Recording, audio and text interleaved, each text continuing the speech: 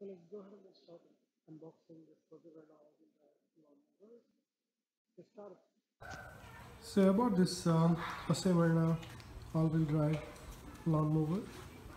The model number is let me find out. It's there somewhere. It's actually 22-inch self-propelled lawnmower. I think it's Hu725Awd BBC.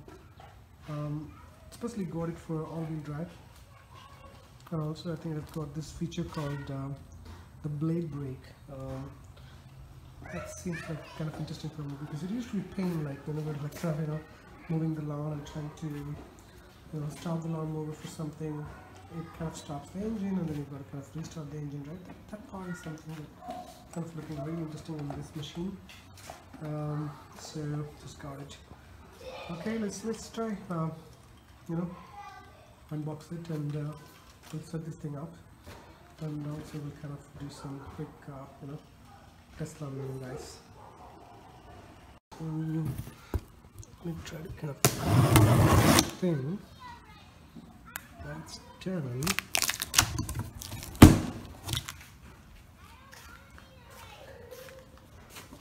And then on this side, okay, that's pretty much what I see inside the box. And there's one more on the other side, just need to pull it out. Okay, there you go, guys. This is pretty much what I have inside the box. It's kind of nicely packed and kind of looks neat actually. Kind of like this color. It's looking great. Also the materials are looking good. It's not really very plasticky feel. I can definitely see that kind of feel from my own lawnmower that I currently have. It seems like it's going to be a bit heavier, so I may have to kind of stop the video here and start it again. So pretty much done with all the setup, and now I think it's time to pull the card to start this lawnmower. Let me just quickly go through like what are the things that I had to do to get this thing set up. As I was saying, I think it took probably around like 30 minutes. I had to kind of stop in between for personal work. But yeah, I think I just managed to get this thing started and like get it done in like 30 minutes. I think it's pretty neat. Don't have to really like spend a lot of time.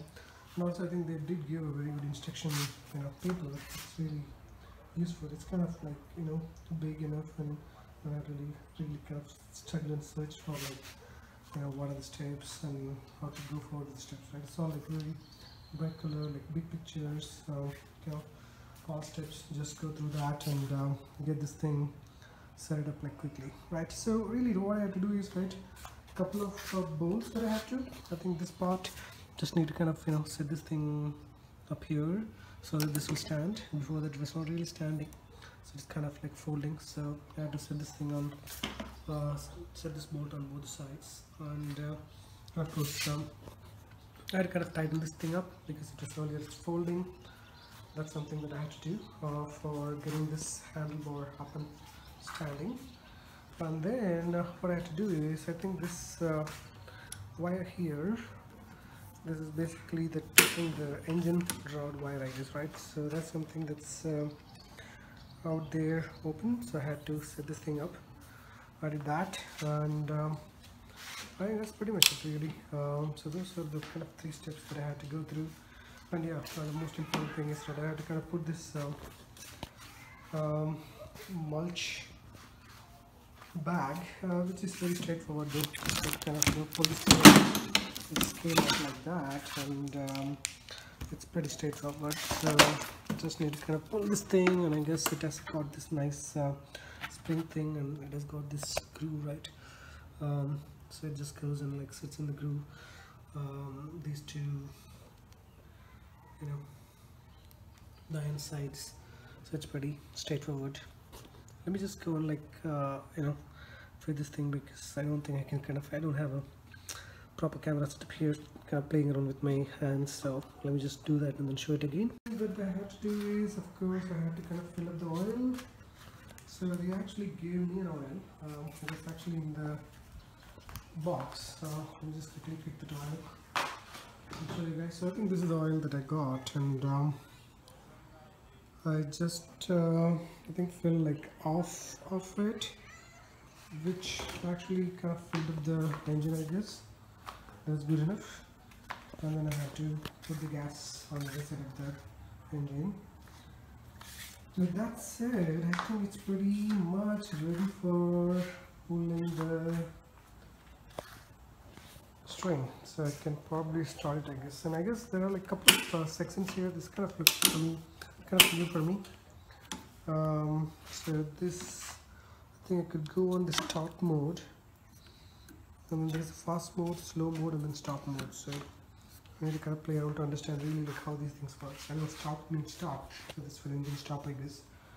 And there's a fast and slow mode. This for the engine. That's for the self-propelling motor to run, I guess. And so this is pretty much what I have here. I think that's what's a throttle. I think got like both the sides. I was actually looking into some instruction videos, and I guess it's not really for like front wheel and back wheel. It's just for the convenience. You could just use either one side or both the side of it. That's something that we can do. And that's pretty much what I have, and I think now I can just go and like try to start this thing up and see how it starts. And I'm assuming it's going to start in like one pull.